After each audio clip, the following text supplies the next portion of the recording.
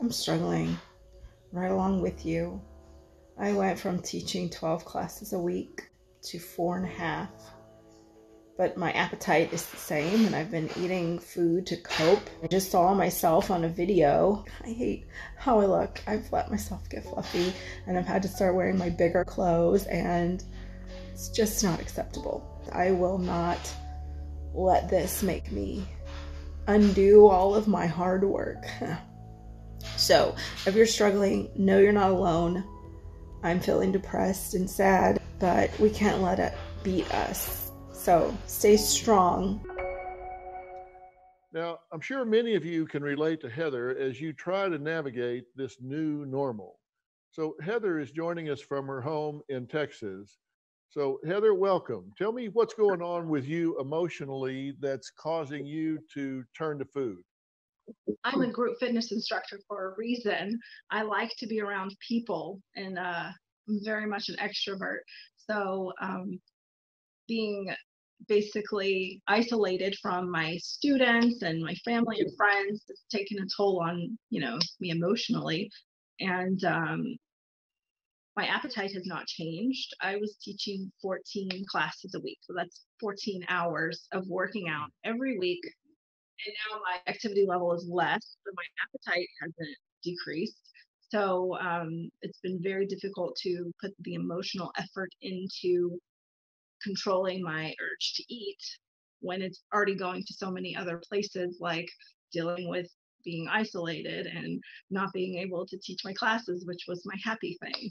Yeah, so, what triggers you to eat? Is it boredom? Is it anxiety? Is it just seeing food? Why food instead of alcohol or TV bingings? Why food instead of something else? Food and I have always had this love hate relationship. I like to tell people I have a fat girl living inside of me, Fat Heather, that's her name. Mhm. And the comfort of eating has always been a thing. And, I've struggled with my weight almost my whole life. So I think it's just resorting back to these old habits to feel better rather than the working out and doing my classes, which was kind of my filler. And have you gotten what you call depressed since this has all started because you are an extrovert and can't be now? You were teaching classes and interacting a lot and can't be now. Has that resulted in what you call depression? I would say it definitely has brought my mood down quite a bit. I teach Zumba classes, and so every class is like a party. So to not have that and not be able to interact with my students who I get energy from and who I am, refreshed by their presence has been very draining. I've lost income, so that's weighing on me as well. And then taking care of my children, I'm having to do the single parent thing for right now. And so that's another layer. So I think there's just multi layers of things that are contributing to me feeling like I'm alone. I'm going through this by myself.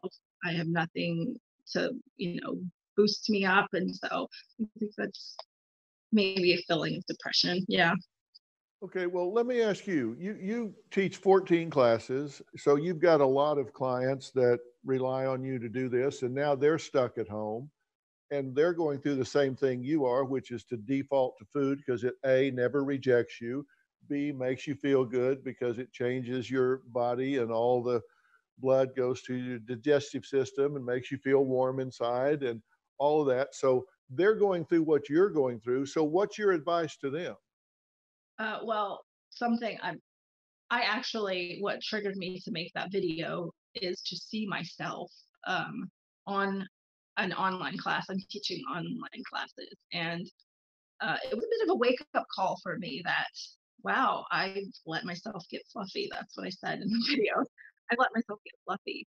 So I think if people were to like really step back and look and see what they're doing now has some repercussions down the road, like how hard are you going to have to work to get those pounds off, Heather?